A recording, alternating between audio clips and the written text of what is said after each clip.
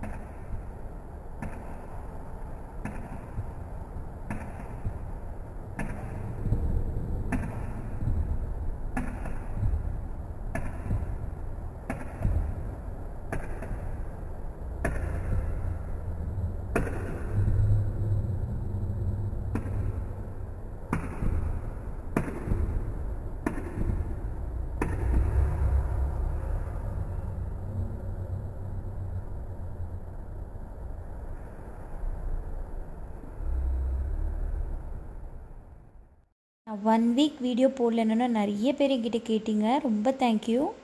வெளியில் climate ரொம்ப சூப்பராக இருந்தது. மழை வர மாதிரியே இருந்தது. ரொம்ப அழகாக இருந்தது.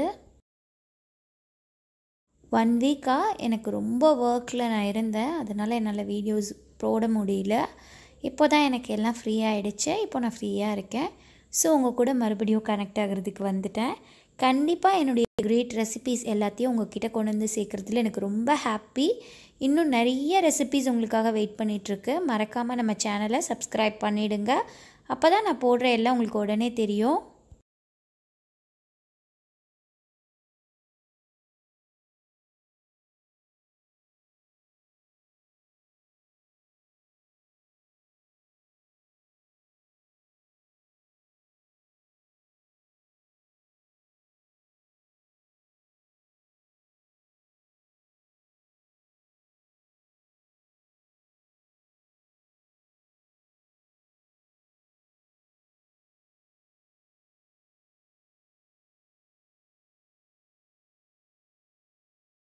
மலையில் விளையாட யாருக்கு தான் பிடிக்காது? ரொம்ப சூப்பராக இருந்தது இந்த கிளைமேட்டை. நானும் நல்லா என்ஜாய் பண்ணேன். அப்போ தான் நினச்சேன் ஒரு சூப்பரான டின்னர் பண்ணால் நல்லா இருக்குமே அப்படின்னு. இன்றைக்கி நான் உங்களுக்கு செமையான 3 நார்த் இந்தியன் ரெசிபீஸ் தான் காட்ட போகிறேன். இந்த வெளியில் உள்ள கிளைமேட்டுக்கும் அந்த சாப்பாடுக்கும் ரொம்ப சூப்பராக இருந்தது. கண்டிப்பாக நீங்களும் ட்ரை பண்ணி பாருங்கள், உங்களுக்கும் பிடிக்கும். நான் இப்போது 600 grams ஆஃப் மைதா எடுத்திருக்கேன்.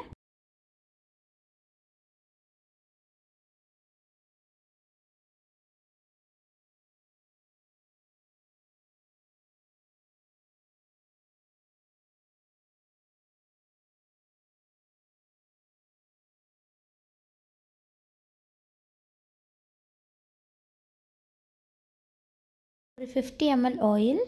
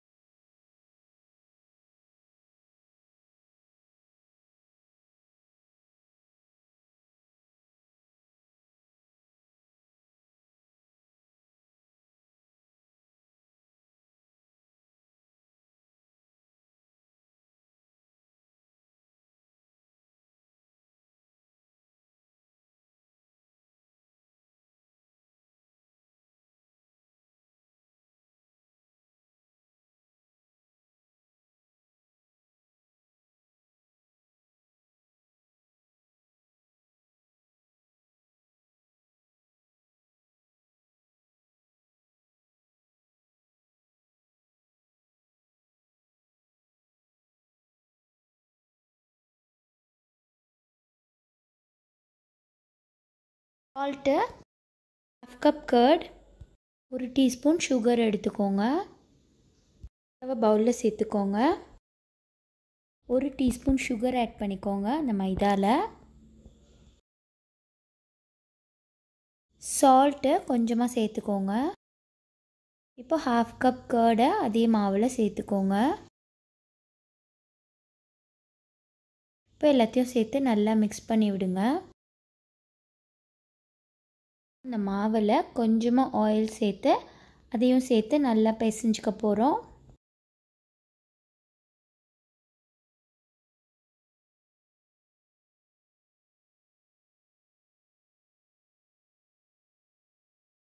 ஒரு டீஸ்பூன் பேக்கிங் சோடா சேர்த்து நல்லா மிக்ஸ் பண்ணிக்கோங்க. இந்த மாவை இப்போ நம்ம நல்லா ஒரு டோ மாதிரி பிசைஞ்சு எடுத்துக்க போகிறோம். சப்பாத்தி மாவு மாதிரி நல்லா பிசைய போகிறோம்.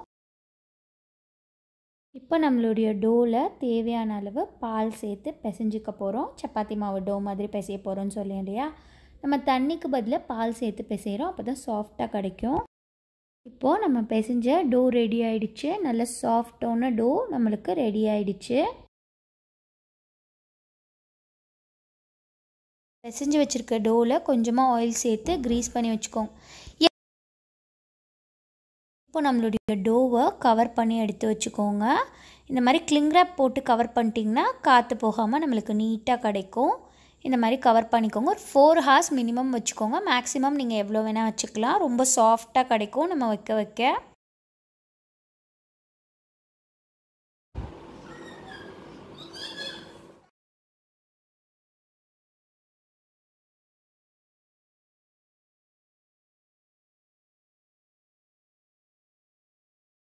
பேபி கார்ன் மஞ்சூரியன் பண்ண போகிறேன். அதுக்கு இந்த மாதிரி பேபி கார்ன்ஸ் வாங்கியிருக்கேன்.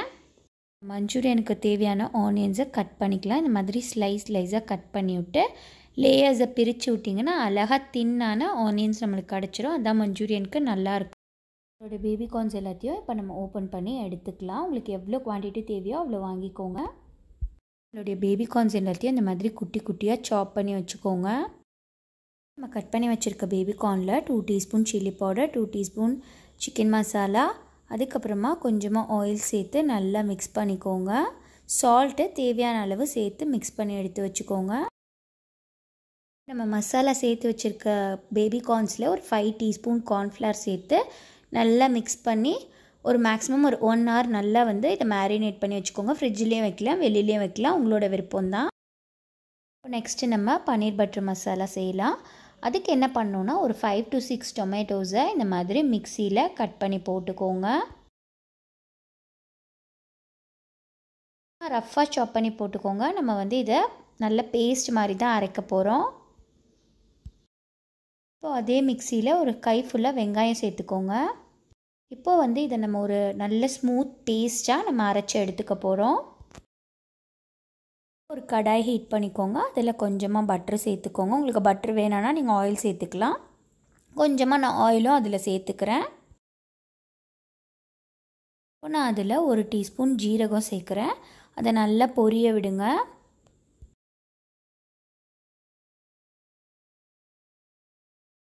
ஜீரகம் நல்லா பொரிஞ்சதுக்கப்புறம் ஒரு 4 பச்சை மிளகாயை கீறி நான் அதில் சேர்த்துக்கிறேன். அதையும் நல்லா பொரிய விடுங்க. அதுக்கப்புறமா ஒரு ஆனியன்ஸ் இந்த மாதிரி, அதாவது வெங்காயத்தை இந்த மாதிரி நறுக்கி அதில் சேர்த்துக்கிறேன். இதை நல்லா நம்ம வதக்க போகிறோம். அப்புறமா கொஞ்சமாக கஸ்தூரி மேத்தி அதில் சேர்த்துக்கோங்க. ஆனியன் சேர்த்த உடனே உப்பு சேர்க்கணும்னு நான் எப்போவுமே சொல்லுவேன். இப்போ நம்ம தேவையான அளவு உப்பு சேர்த்துக்கலாம். சேர்த்துட்டு நல்லா ஆனியன்ஸ் முருகிற அளவுக்கு நல்லா பார்த்துக்கோங்க, நல்லா வதக்கிக்கோங்க.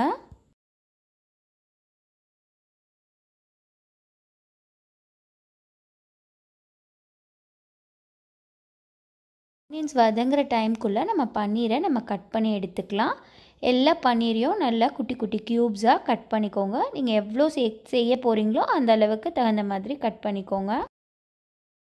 அந்த ஃப்ரைட் ஆனியன்ஸை ஒரு பிக் கடாய்க்கு மாற்றிக்கிறேன். என் ஹஸ்பண்ட்லாம் வெளியில் போயிருந்தாங்க, திடீர்னு வரேன்னு சொன்னனால நான் கொஞ்சம் குவான்டிட்டி அதிகமாக பண்ணுறதுக்காக மாற்றிட்டேன்.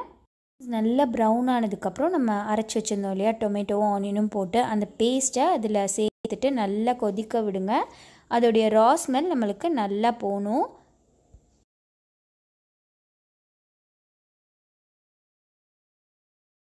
டொமேட்டோவோட ரா ஸ்மெல் போனதுக்கப்புறம் ஒரு டீஸ்பூன் ஜிஞ்சர் கார்லிக் பேஸ்ட்டு சேர்த்து நல்லா மிக்ஸ் பண்ணி விட்டுக்கோங்க. ஜிஞ்சர் கார்லிக் பேஸ்ட்டோட ரா ஸ்மெல்லும் நல்லா போகிற அளவுக்கு நல்லா பாயில் பண்ண விடுங்க. இப்போ அதில் ஒரு டீஸ்பூன் சில்லி பவுடர் சேர்த்துக்கோங்க. ஒரு டீஸ்பூன் சிக்கன் மசாலா சேர்த்துக்கோங்க. ஒரு டீஸ்பூன் கரம் மசாலா சேர்த்து நல்லா மிக்ஸ் பண்ணிக்கோங்க. இது நல்லா குக் ஆகி இந்த மாதிரி ஒரு திக் கிரேவியாக நம்மளுக்கு கிடைக்கும்.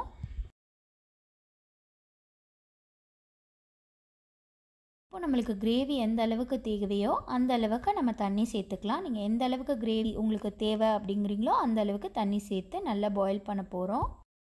இது மாதிரி நல்லா கொதிச்சதுக்கப்புறம் அதில் 3 டீஸ்பூன் கெச்சப் சேர்த்துக்கோங்க.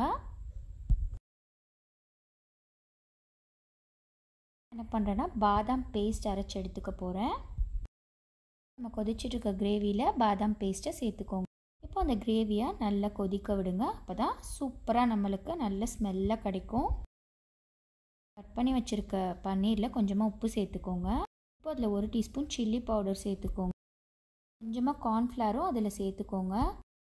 இப்போ நம்ம அதை ஃப்ரை பண்ணி அந்த பன்னீரை கொதிச்சிட்ருக்க கிரேவியில் சேர்த்துக்க போகிறோம். இப்போ அந்த கிரேவியில் நம்மளுடைய ஃப்ரைட் பன்னீரை சேர்த்துக்கலாம். நான் பன்னீர் ஃப்ரை பண்ணால் நல்லாயிருக்கும் அப்படின்னு சொல்லிட்டு ஃப்ரை பண்ணி சேர்த்துக்கிறேன். உங்களுக்கு வேணாம் அப்படின்னா நீங்கள் அப்படியே ஆஸ் இட் இஸ் அந்த பன்னீரை சேர்த்துக்கலாம். அதுவும் இன்னும் சூப்பராக இருக்கும்.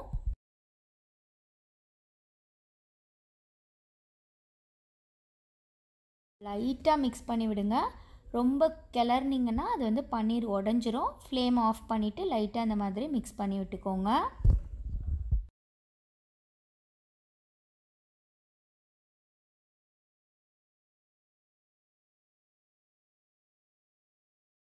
அதில் கொஞ்சமாக கொரியாண்டர் லீவ்ஸ் போட்டு கார்னிஷ் பண்ணிக்கோங்க. ஒரு டீஸ்பூன் பட்டரை மேலே சேர்த்துக்கோங்க. நம்மளுடைய பன்னீர் பட்டர் ரெடி.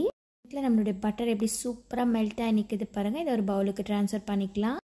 இந்த ரெசிப்பியை என்னுடைய வியூவர் பாலா அப்படின்றவர் கமெண்ட்டில் கேட்டிருந்தாரு. அப்படி தங்கச்சி கேட்குறாங்க அப்படின்னா அவங்களுக்காக தான் ஸ்பெஷலாக இந்த ரெசிபி.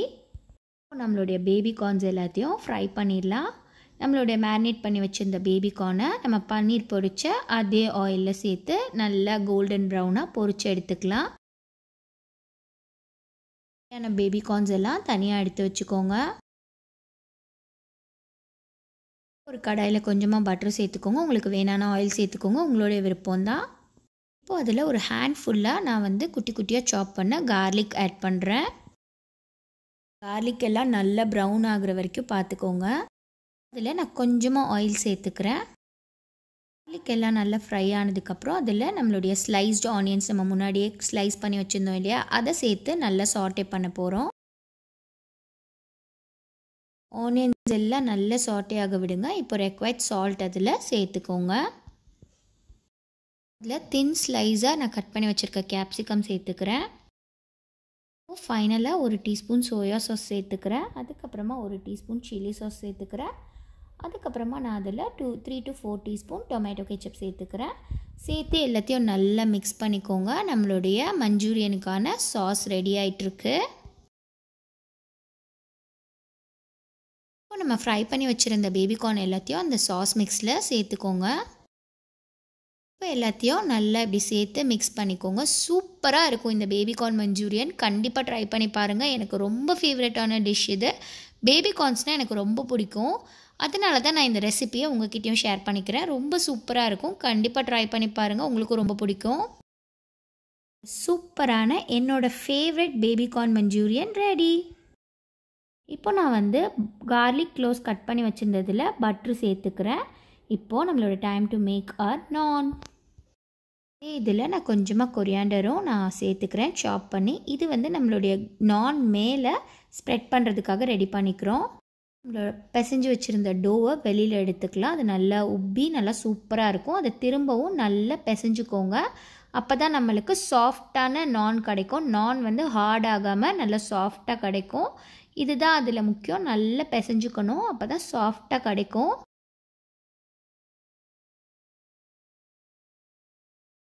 ஒரு குட்டி பாலாக அதிலேருந்து எடுத்துக்கிட்டு நான் இந்த மாதிரி த்ரின்னாக ரோல் பண்ணிக்கிறேன். நான் ஓவல் ஷேப்பில் தான் இருக்கும். அதனால் நம்ம ரவுண்ட் ஷேப்பில் பண்ண வேண்டியதில்லை. இந்த மாதிரி தின்னாக ரோல் பண்ணிக்கோங்க. ரோல் பண்ணிட்டு கொஞ்சமாக செசமி சீட்ஸை முன்னாடி தடவிக்கோங்க. அதுக்கப்புறமா பேக் சைட் திருப்பி நான் கொஞ்சமாக தண்ணியை அது மேலே இப்படி ஸ்ப்ரெட் பண்ணிக்கிறேன். இப்போ நம்ம அது தவாவில் போட்டுடலாம். தவாவை ஹீட் பண்ணிட்டு இப்படி சேர்த்துக்கோங்க. ஒரு சைட் வந்து நல்லா குக் ஆகணும். ஒரு சைட் குக் ஆனதுக்கப்புறம் நம்ம வந்து அதை தவாலேருந்து எடுத்துட்டு ஃப்ரண்ட் சைடை வந்து நம்ம டைரக்ட் ஃப்ளேமில் காட்ட போகிறோம். அப்போ தான் நல்லா உப்பி சூப்பராக கிடைக்கும். இந்த மாதிரி அந்த நானை எடுத்துகிட்டு டைரக்ட் ஃப்ளேமில் காட்டுங்க. நம்மளுக்கு சூப்பராக சாஃப்டான நான் கிடைக்கும். ரொம்ப சூப்பராக இருக்கும். ட்ரை பண்ணி பாருங்கள். இப்போது அதே தவாவில் போட்டுட்டு நம்ம ஃப்ரண்ட்டில் கொஞ்சமாக அந்த கார்லிக் பட்டர் மிக்ஸை ஸ்ப்ரெட் பண்ணிக்கோங்க. சூப்பரான பட்டர் கார்லிக் நான் ரெடி. எங்கள் வீட்டில் எல்லாருக்கும் ரொம்ப பிடிச்சிருந்தது.